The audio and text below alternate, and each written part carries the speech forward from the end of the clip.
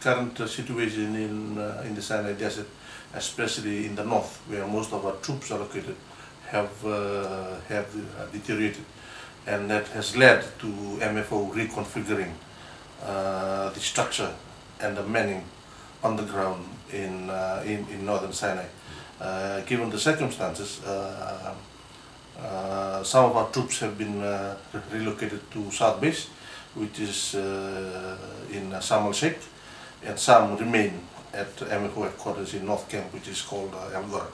But despite the escalation in situation, I know MFO have taken appropriate force protection enhancements to ensure the security of not only our troops but the whole force.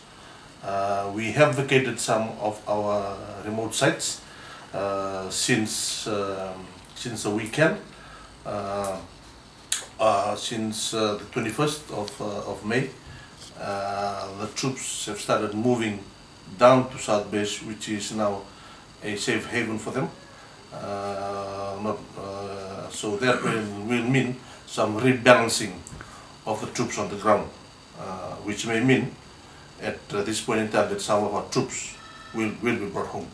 It's not only affecting Fiji, it's affecting the whole MFO force. But rest assured, our footprints in the Sinai, as of now, will remain until all these will be confirmed at government level.